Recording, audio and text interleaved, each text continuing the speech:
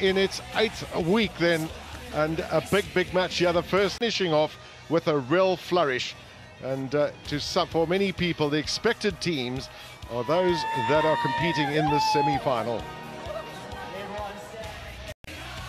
Well, the Marties, they've only lost one game, and it wasn't this team essentially that lost it, because there's only a few of these guys that played last week in the demolition match.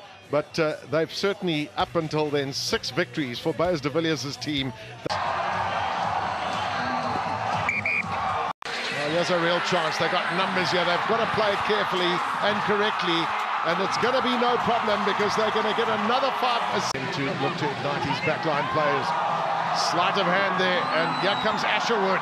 That's lovely play by Asherwood.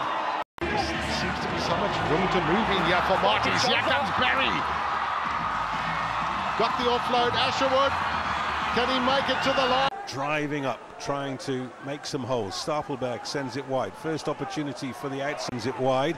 And Jeremy Ward couldn't hang on to the pass. This is turnover ball, and this is an opportunity for a 9-point try. They're flinging it on the inside. This is a real chance for the Marties. 7 minutes and a few seconds left in this first half.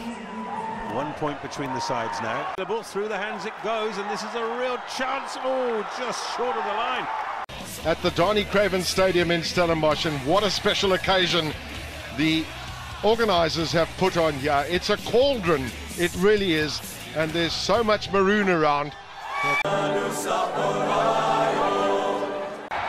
There's a 9-point on offer here, try. A 9-point try, if somebody can do something with this, and here's a real chance.